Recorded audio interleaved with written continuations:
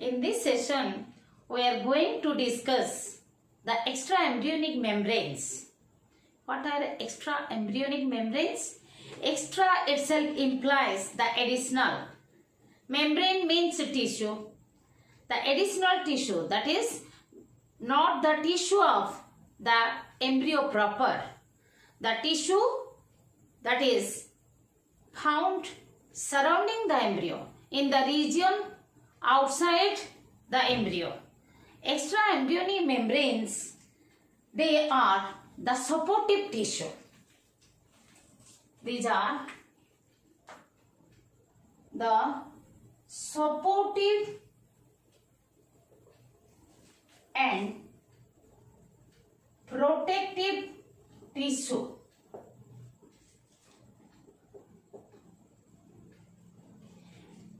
Located outside the region outside. Located the region outside the embryo.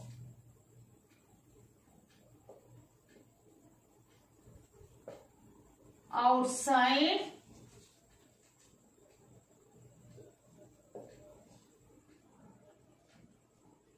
the embryo, surrounding it. That is surrounding it.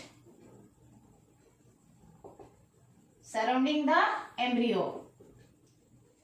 Within the mother's womb.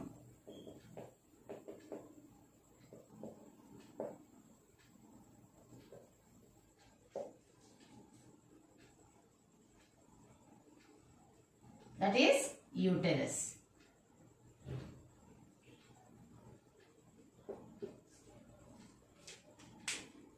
It provides mechanical support. Provides mechanical support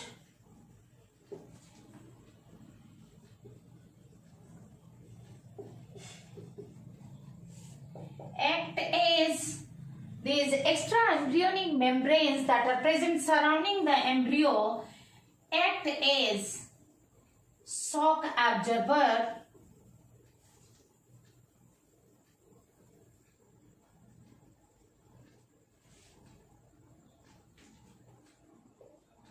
they protect the embryo from the external pressure, injury, act as shock absorber, perform the role in nutrition by providing the nutrition,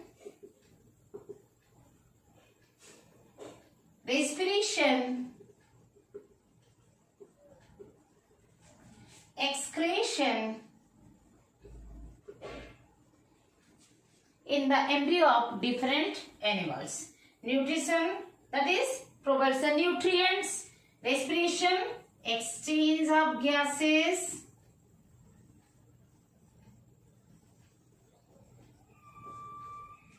excretion, that is the removal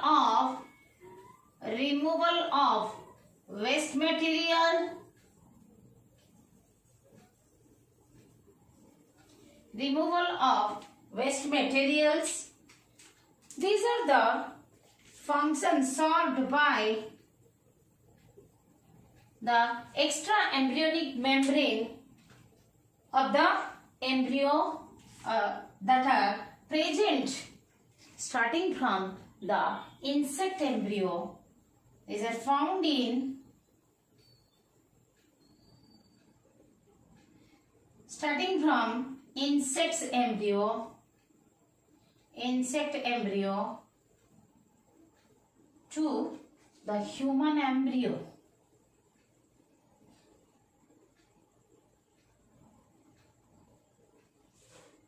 After 8 weeks of pregnancy, 8 weeks of development of the embryo, it is known as fetus. That's why the extraembryonic membranes are also known as fetal membranes.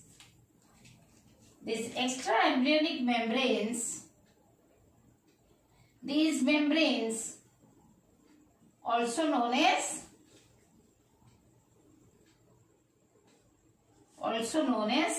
fetal membrane. Why?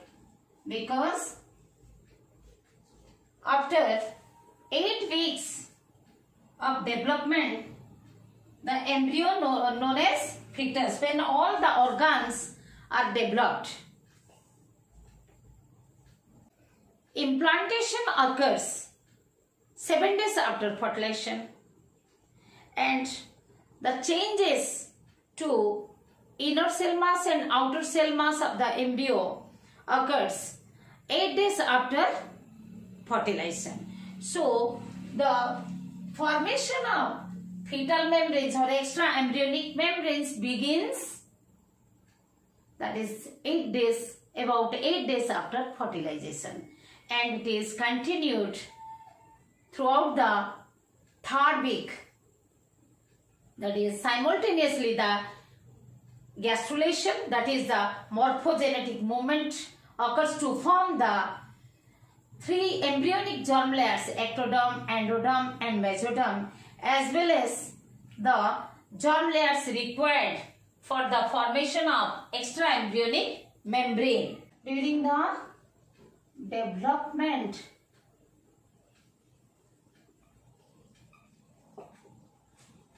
of human embryo,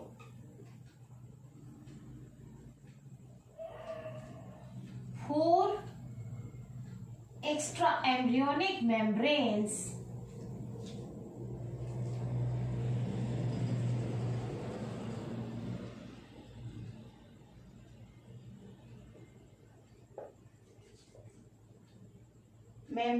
are formed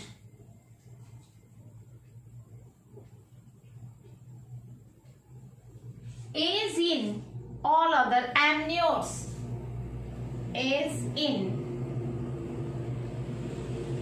all other amniotes.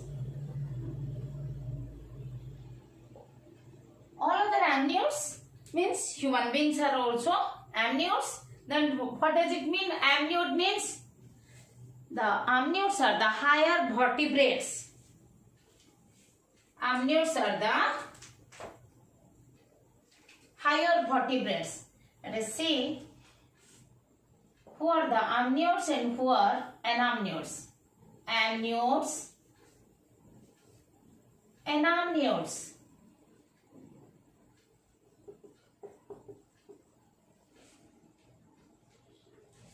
These are amniotes are the higher vertebrates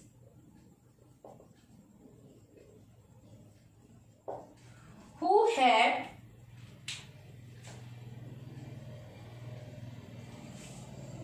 have amnion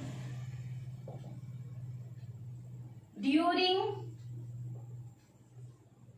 their embryonic development. During their embryonic development. Whereas anamniotes are the lower vertebrates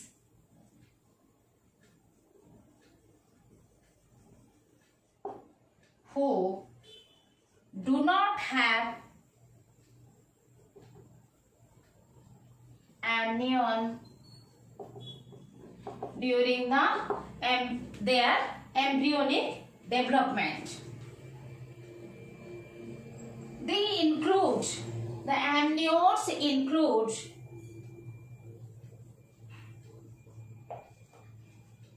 the reptiles, the animals of class Reptilia. So we can say the reptiles, they include reptiles, apes means birds, and mammals.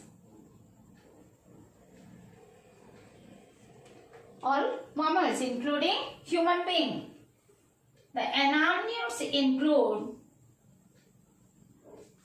the Pisces or the fishes, class Pisces. The animals are generally called fishes, and amphibians.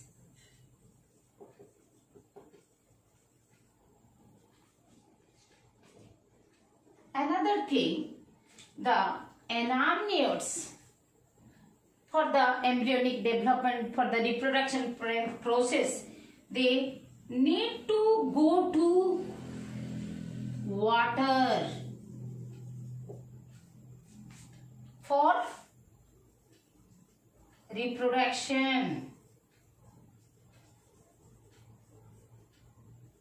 because they need a aquatic medium where amniotes do not need to go to water for reproduction.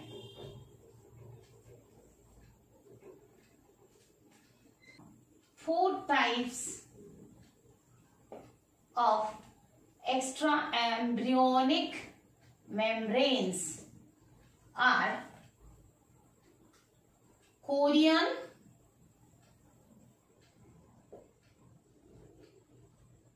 amnion,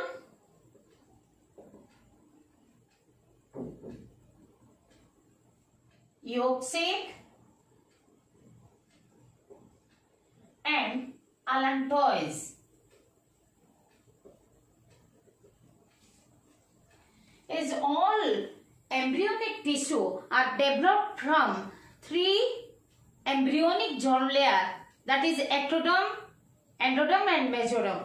These which germ layers are developed during the process of gastrulation, during the morphogenetic movement throughout the third week of the development.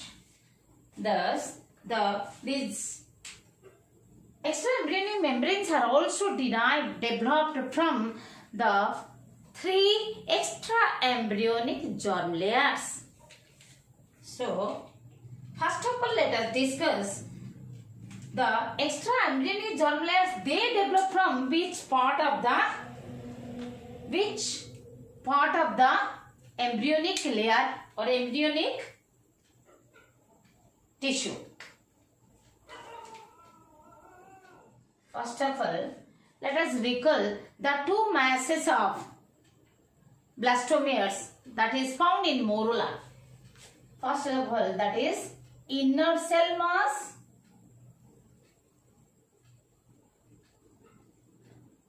and outer cell mass.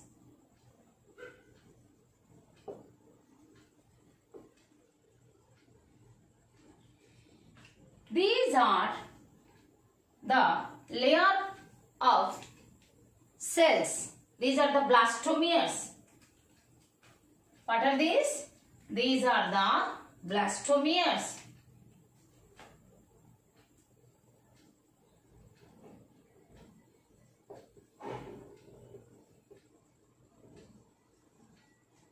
Or the pluripotent stem cells.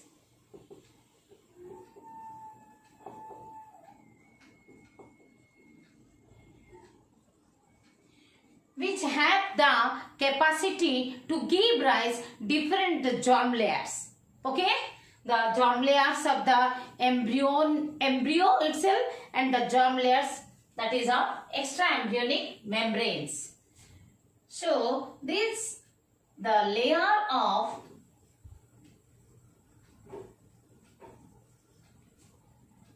blastomeres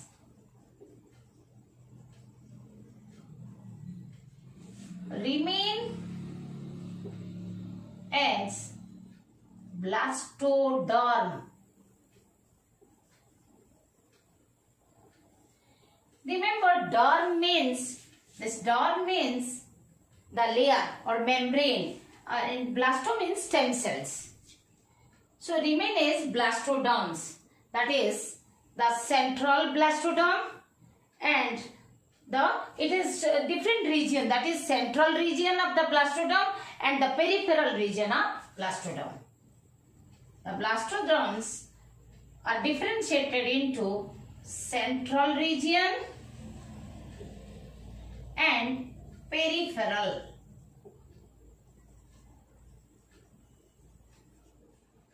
the central blastoderm means the central region of the blastoderm means it consists of embryoblast. Embryoblast means it consists of epiblast,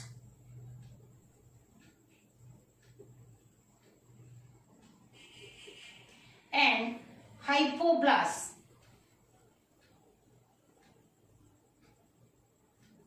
We are discussing about embryoblast that consists of bilaminar embryonic disc, epiblast and hypoblast, since the changes occurs after implantation in inner cell mass, and about the peripheral blastoderm, that is nothing but the trophoblast.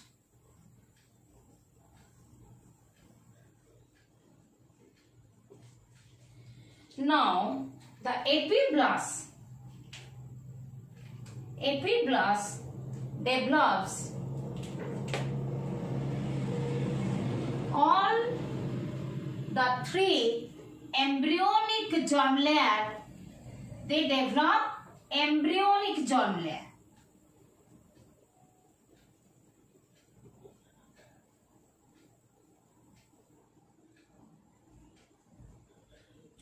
They develop the embryonic germ layers, all the three embryonic germ layers, that is ectoderm, endoderm and mesoderm. Similarly, how the extraembryonic germ layers are developed and from which blastoderm. First of all, let us know that trophoblast gives rise the extraembryonic ectoderm. Extraembryonic ectoderm. Am I clear to all of you? Then hypoblast gives rise extraembryonic endoderm.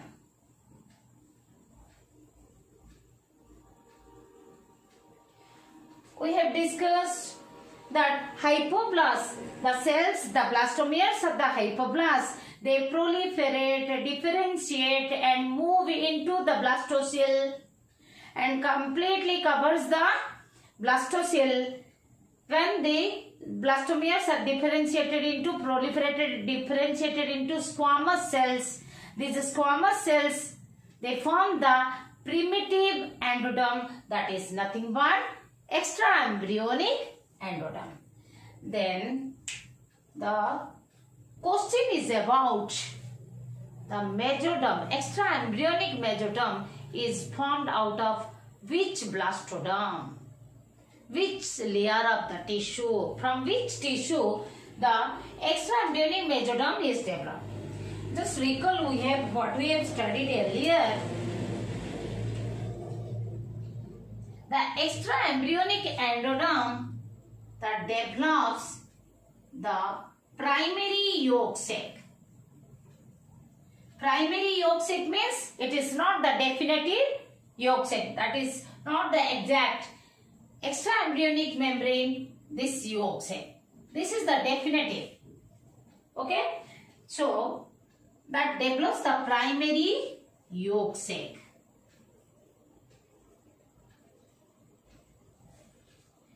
Primary yolk sac starts many functions, essential functions in early embryonic stage, in the early developmental stage of the embryo.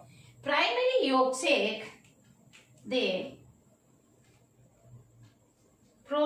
cells of the endodermal cells of the primary yolk sac, they proliferate and differentiate to produce the mesenchymal cells or the extraembryonic mesodermal cells. They develop and produce extraembryonic mesoderm in human. Extraembryonic mesoderm is developed from the primary yolk sac, that is rudimentary yolk sac. Okay? In human, in different mammal, it is derived from different blastoderm. In some mammals, the extraembryonic mesoderm is derived from trophoblast itself. And in some mammals, like in mouse, the extraembryonic mesodermal cells are derived from the caudal region of the epiblast. But remember, in human, it is developed from primary yolk sac. Another thing, that the extraembryonic mesoderm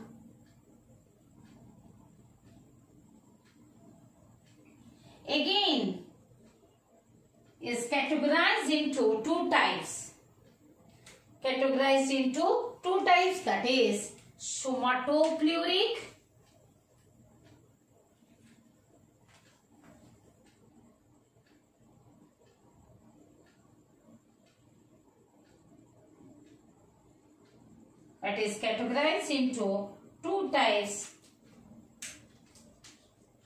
One is somatopleuric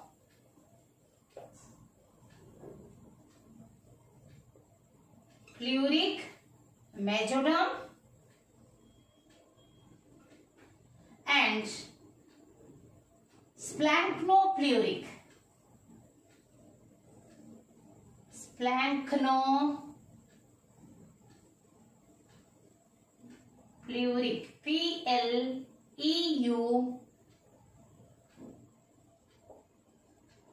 Splanchnopluric mesoderm. Now, what is somatopleuric? Somato means body. When body or body wall means whenever you are using the term somato means related to body. So, the mesoderm which comes in contact with the body wall or to the peripheral tissue, then it is known as somatopleuric. And specifically we can say when the mesoderm remain attached with the ectoderm. When the mesoderm remains attached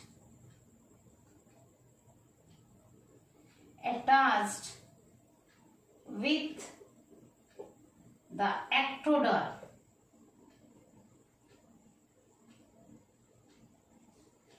then they are called somatopleuric. Pleur means P-L-E-U-R-E. Pleur means side.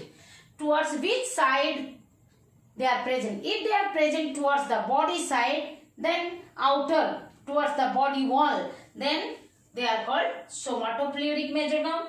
When the mesoderm remains in contact or remains attached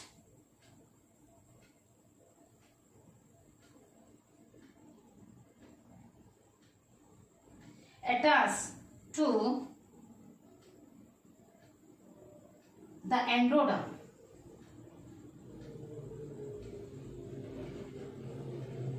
then it is called splanchnopleuris. Here, splanchno means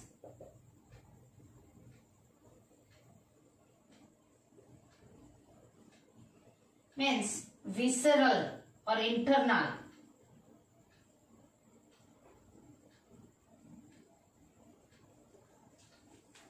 So, the mesoderm, when mesoderm that present surrounding the visceral or internal part, internal organ, then it is called splanchnopluric